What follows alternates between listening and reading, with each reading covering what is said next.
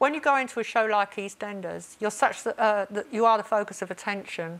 You know, no matter how big or small your part in a show like that is, everybody is obsessed by you. So the pressure that must have been on you when you went into it must have been considerable. Well, I was worried that I would tip back over again because I couldn't control anything else. I couldn't control storylines or what I was doing or all of that. I was worried that the pressure I would then revert back to controlling my food because I couldn't do anything else. So I thought I would do that. So I spoke to Elaine Lorden, who is one of my sisters. She played Lynn in EastEnders with me, and I knew that there's a lovely picture of E, and I knew that she would be really straight and honest with me because that's the type of person she is.